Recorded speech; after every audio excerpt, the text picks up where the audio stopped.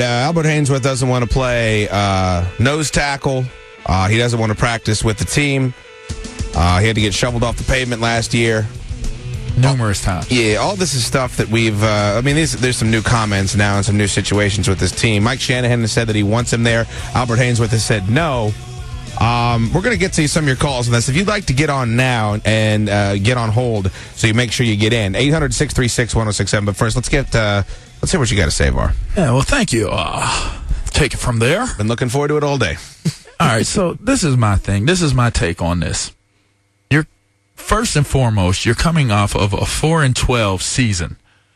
You were supposed to be, speaking of you, Albert Haynesworth, were supposed to be the key cog in resurrecting a team that should have been playoff bound when they brought you here. That was what the huge contract was for. That was what all the hoopla was about. Right. Various news outlets, everybody pumped up, psyched about Albert Haynesworth being added to the Washington Redskins team. When you come to a team, I want to keep this. I want to be careful to make sure that this is presented in the way that a player would be presenting this. So this would be what we're listening to now. Is if I had a relationship, the only reason why I'm stating it on my show as opposed to him personally is I don't know him. And so instead of this being a conversation between me and Albert Haynesworth, this is a conversation to him through this radio show. Mm-hmm. That's what this is. And what I would tell him is, if your legacy and if your reputation means the world to you, if your family name, if your teammates mean the world to you, then you don't need to hear Mike Shanahan say, I disagree with you going with your guy to go train. You don't have to hear that. So here's the thing. You say you didn't like the way the defense was played last year. You said you were used incorrectly. You didn't like the way you were used. Okay, he's gone now.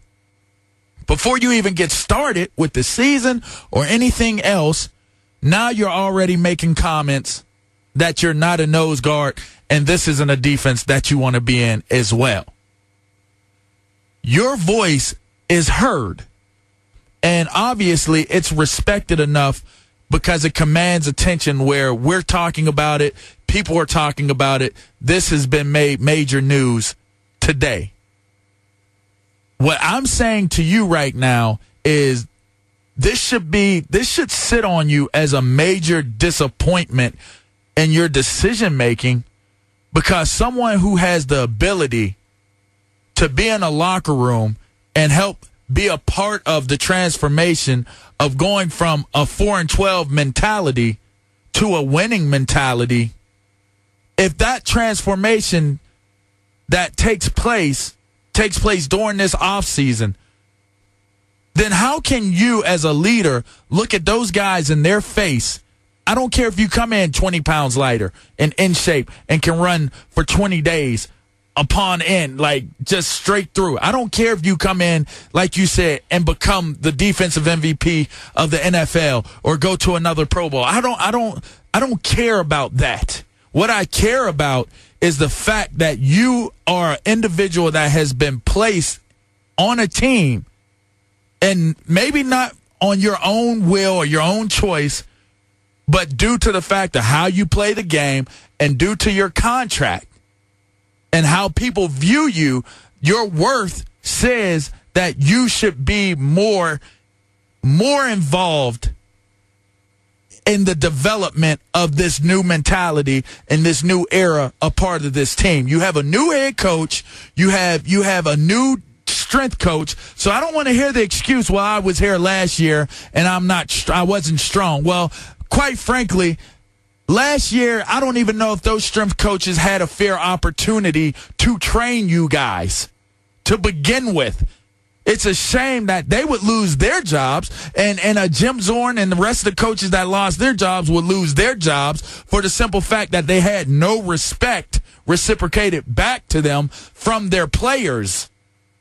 So where that leads me to right now is how in a sport, in a game, I can recall the times where on Saturdays we would run in State College. We would run 5 miles.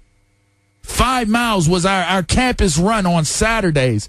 And I could remember 100+ players running for 5 miles.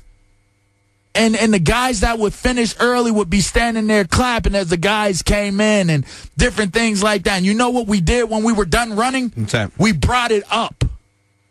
We hugged. We looked at each other. We were sweating. Cats was cramping. Cats were tired, dog tired. Nobody could leave. That was mandatory? No. It was voluntary, huh? Voluntary campus run. Interesting.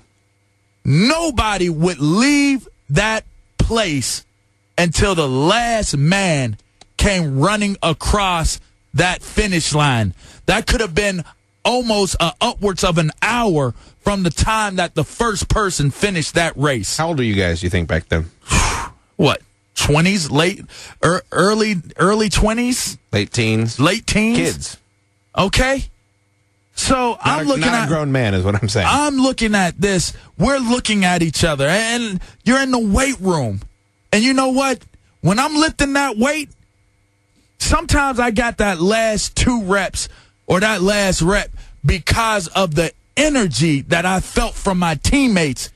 Sometimes they got that extra weight, that extra rep in and got things done because of the energy they felt from their teammates.